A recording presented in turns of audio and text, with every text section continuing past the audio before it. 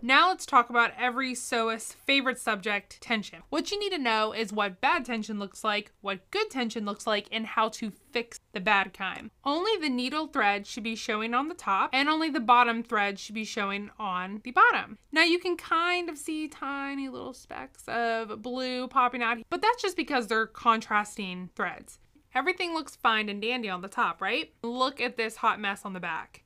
Because the needle tension is so loose, the bobbin thread's tension can easily pull the needle thread to the back of the fabric. So this is a really weak seam. See how easily that can be pulled? That is no good. So in this case, I would have to increase my needle tension. You can see that the fabric is somewhat puckering. This is because the needle tension is way too tight. If I try to pull this, it's very tense.